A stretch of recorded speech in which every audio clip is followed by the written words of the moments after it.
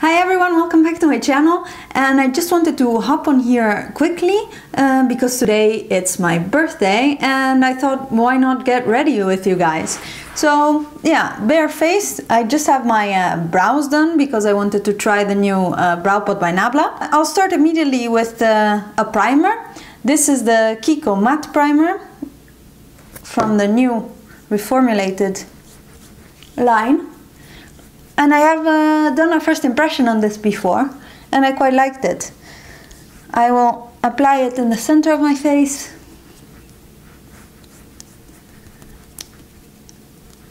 I am going to let it sit there and start on the eyes. Since I am wearing a burgundy shirt and some black leggings, I am going to go in with cream eyeshadow. This is Supreme by Nabla Cosmetics. It's a gorgeous red cream eyeshadow and it will be the base for today's look. And since I'm going with quite dark colors, I want to start with my eyes first so that any fallout can be eliminated easy. And this is one of my favorite looks. I posted it on Instagram recently and I got requests for a tutorial, so I thought, yeah, I wear it so often that I might as well do a get ready with me on it. Next, I am going to go in with my transition shade, and this is Beaches and Cream by Makeup Geek with a fluffy brush on the edge of the cream shadow, to just give a base for the next eyeshadows that I'm going to apply, to blend smoother and have a, let's say, transition shade for the rest of the look. I bring this always quite high up because due to my hooded eyes, otherwise when I look straight at you, you don't see any eyeshadow.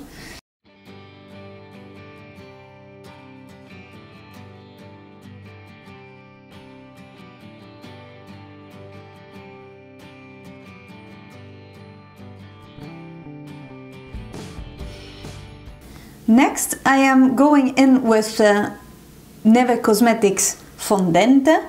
This is a loose matte eyeshadow, a beautiful burgundy shade, and I featured it in my favorites last month. And as you see, it's super pigmented. And I will put this in the crease, but also all over the lid. And gently blend it, blend it, blend it.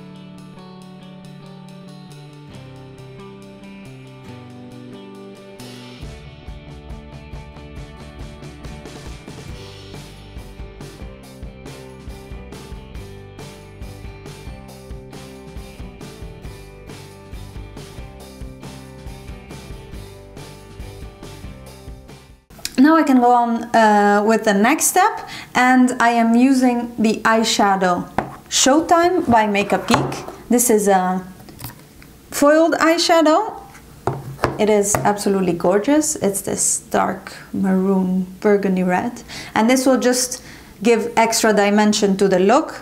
I am going to apply it to the center of my lid.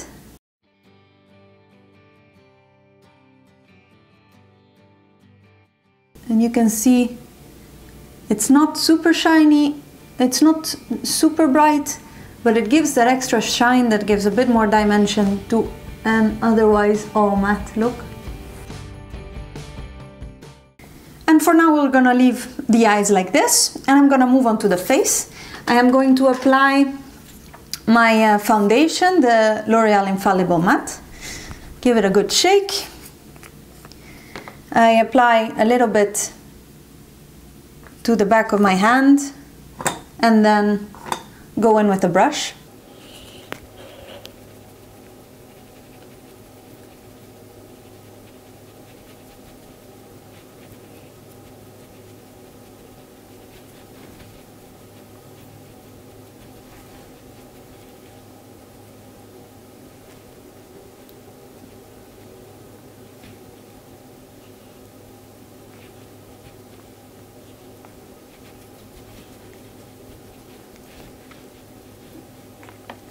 I just realized it's still really light for me actually. This is my winter shade and I thought by now I could just use it by itself, whereas I have been mixing it with the shade darker recently.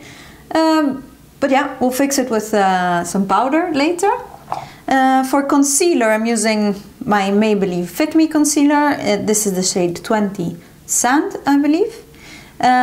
This has been a favorite of mine for the longest time.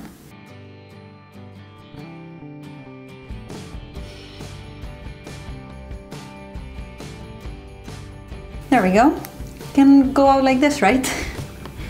I'll blend it in with Real Techniques setting brush.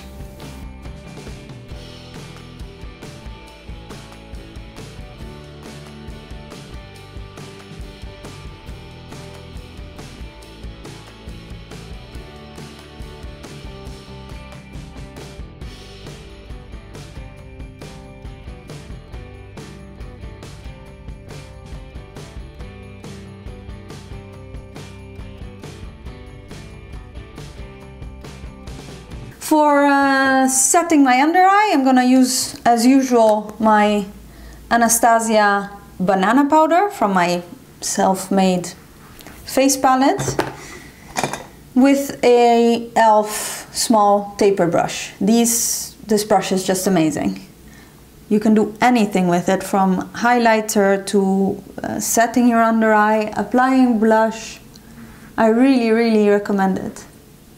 And it is so cheap also, or inexpensive. To set the rest of my face, I go in with another favorite. This is Neve Cosmetics Hollywood powder. And this is just a loose powder.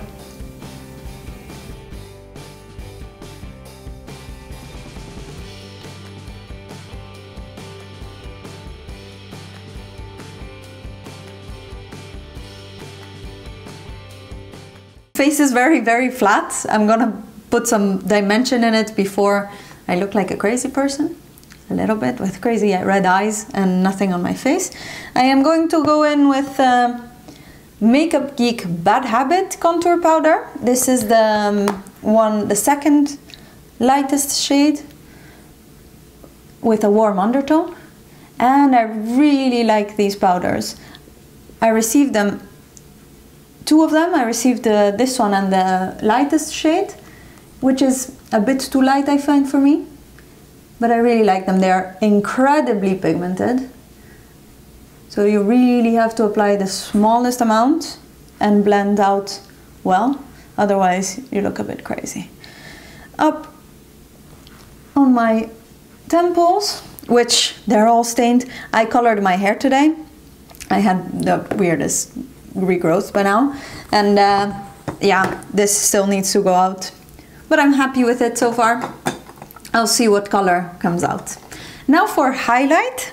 I think I'm gonna try my new Colourpop highlighter, and I'm not sure which one to try.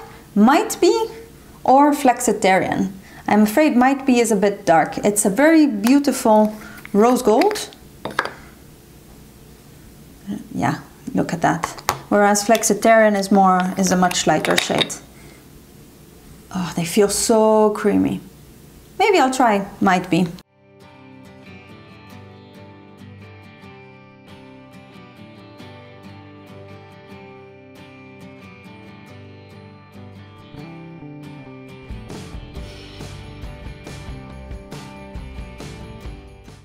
I've heard people prefer to apply these with a beauty blender or a makeup sponge, but I am happy with this actually. Woo! Woo! So excited. However, on my Cupid's bow, I will go in with Flexitarian, the lighter shade, because I don't want to look like I have a mustache. My God, this is really super. It's a bit more bright on camera than it is in real life. Very pretty, very pigmented. It's the first time I try these highlighters and they're gorgeous, absolutely gorgeous. Moving on to blush, I will be using MAC's Burnt Pepper, this shade here. I just like to match my blush to the rest of my makeup. I've been very much into monochromatic makeup lately, especially these red tones.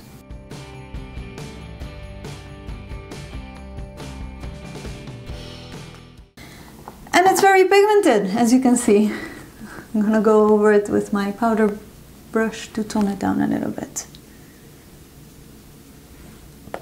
Again, I think on camera it's brighter than in person, but it's okay. Going back to the eyes, I would like to do the same thing I did on top on the bottom, but if I apply the loose eyeshadow fondente underneath, I will have fallout. So I am going to take Makeup Geek Cherry Cola on a small brush and go on my lower lash line. And it is pretty much the same color, but I think fondente is much easier to build up as a color, so it comes on much stronger and faster. So I like it better to use as all over the eye. Now in my lower lash line, I'm doing something it's not completely supposed to be, but I'm using this Colourpop Lippy pencil in Dupes. This is from the fall collection, and I'm using it as an eyeliner in my waterline. It's just this perfect shade of burgundy.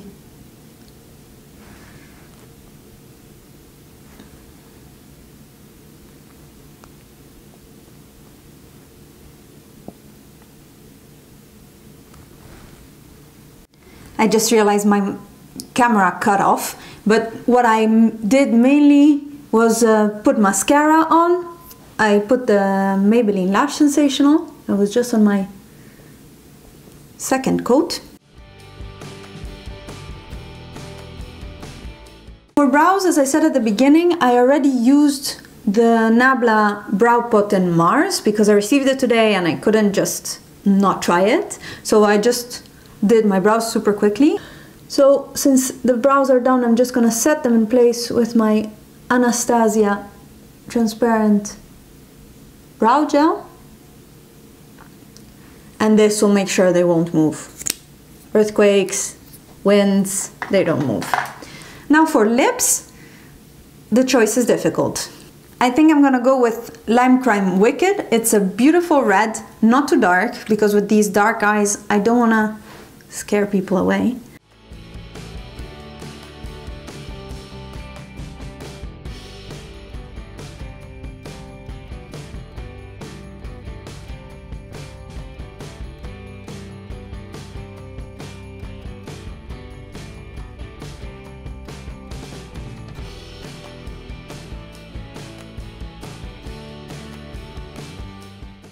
And here we go. I just love it. And again, I ended up with a monochromatic look. I'm gonna pop on some lashes. Be right back. Here is the finished look. I applied some Ardell Demi Wispies with my Essence Lash Glue.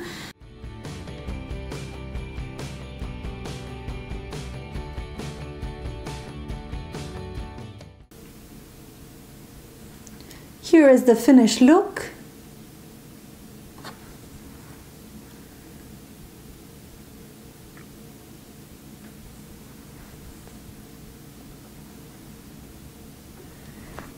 I hope you enjoyed this video. I am ready for my birthday dinner and a few drinks maybe. I'll catch you in the next one, and if you liked it, please subscribe to my channel. There will be more videos coming soon. Bye!